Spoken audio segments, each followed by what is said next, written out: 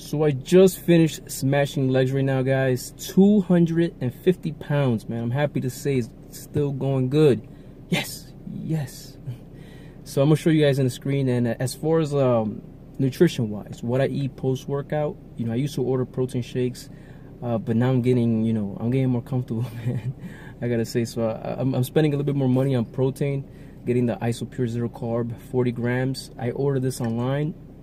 You pay about $2.50 to $3 online for each bottle. It's 40 grams of protein. Not sponsored by them or anything. I'm just making your life easier for those of you that are, you know, have a tight schedule. If you're on the run, you need to take, you know, you miss a couple meals, you take 2 of these. That's 80 grams right there, zero carbs, very high quality protein, and it makes it a lot easier. So let me just show you guys the clip. And this is what I'm going to be doing as far as you know, my progression in the gym to stay injury free. Just slowly go up on things, and it's going to be a lot better that way for me and for many of you over time. Alright, what's going on, guys? So doing it slowly, man. Last week I did 245 for 8 reps, so now I'm going for 250. Just focusing on the form, slow progress. I'm not gonna, you know, keep jumping crazy weight. Stay injury free. That's the way I can keep up with it. Wish me that. Okay, so I'm gonna start that.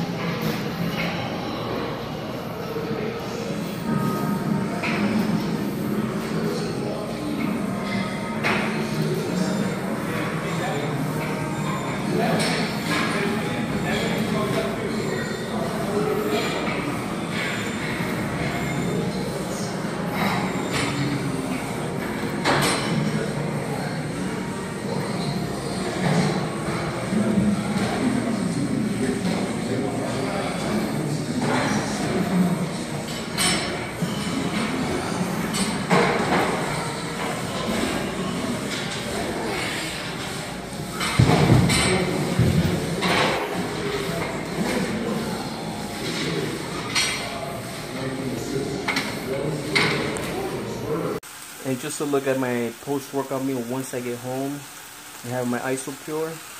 I'm gonna eat more veggies, some spinach, corn.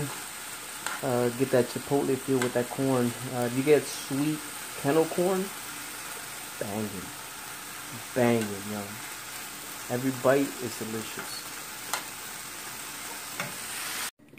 Alright, so here's the post-workout meal. 8 ounces of rice, 8 ounces of chicken with 100 grams of corn, some spinach, and some lentils, beans. On top of that, I'm going to have 8 ounces. I've been dieting a long time. You know, it got to the point where this is just a lifestyle for me. I eat this every day. Some tips to switch it up and be able to, you know, get accustomed to is seasonings, man. You have so many different varieties of seasonings that you could try. You know, you got adobo, you got spicy jalapeno, you got McCormick has a whole bunch, you know, chipotle, my favorite Italian medley. And then if you don't have beans or whatever, you could definitely add some sweet honey barbecue. You measure that to 100 calories or 50 calories per meal. You have, you know, different things. Play around with your taste buds and always switch things up if you're getting tired. And you'll be able to stick with it a lot longer.